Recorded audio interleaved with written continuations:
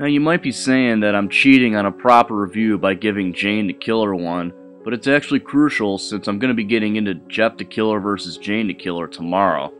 Spoiler alert. And to make things easier, I thought I would give a brief telling of Jane the Killer. There's really not much to Jane the Killer, just kind of the female version of Jeff, minus a carved smile and no eyelids. Jane's mission is to find Jeff and kill him. Apparently Jeff killed her parents when she was a little kid, and she never forgot it. Now Jane might seem like a hero for this, but she's really not. In fact, she's just as bad as Jeff.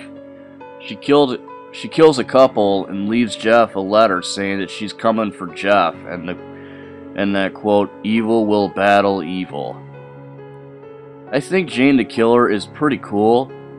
Cool in the sense that she adds a conflict for Jeff, which is interesting. I'm not sure if there's any more Jane the Killer stories, which, if not, is kind of a shame because I would love to hear more about this character, like maybe a backstory or whatever. I just feel like it'd make an interesting series of stories.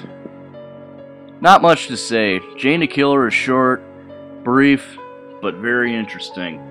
The character itself just seems to have been created to be Jeff's enemy, which, as I said, isn't bad, but I would like to see more of her, at least previous to her conflict with Jeff. Ah, her conflict with Jeff. Yeah, we'll get to that next.